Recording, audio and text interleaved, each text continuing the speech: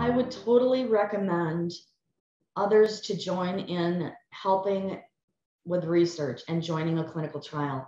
I think the opportunity that we can make and change history is really important, and that we need to have clinical trials to find new devices, new medications, things like that.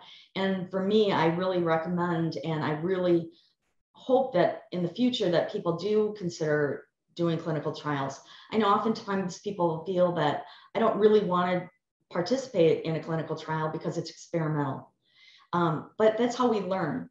And as long as you read the consent form and you find out what the benefits and the risks are, I think that you are being told what are the possible benefits and what are the possible side effects. And I think it's really important to look at that.